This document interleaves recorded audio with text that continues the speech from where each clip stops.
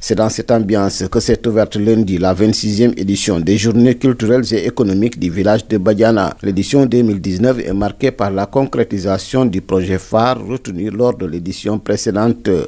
En se quittant l'année dernière, on avait comme objectif de réaliser la clôture, le mur de clôture du poste de santé pour mieux sécuriser le poste, permettre au personnel de santé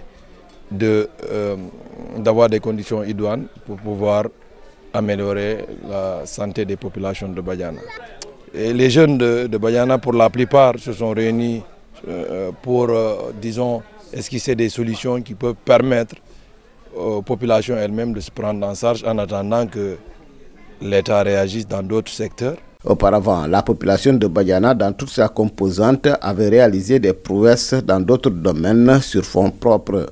Nous avons pu réaliser beaucoup de choses, des salles de classe au niveau de l'élémentaire, au niveau du CM, toutes les salles qui sont là-bas, qui sont au nombre de 9, sont le fruit des journées culturelles, même si d'aucuns les considèrent comme des abris provisoires. Mais nous avons fait avec les moyens du bord et qu'aujourd'hui, comme vous l'avez vu, tout ce qui est pratiquement à Badiana est le fruit de cette organisation. Les performances de l'association des journées culturelles de Badiana forcent le respect et lui confèrent le statut de référence en matière de prise en charge locale des préoccupations des populations. Je pense que c'est un bel exemple qu'il faut magnifier et en faire bénéficier à tous les villages du Sénégal, en particulier tous les villages de la Casamance, parce qu'aujourd'hui on ne peut pas attendre tout de l'État.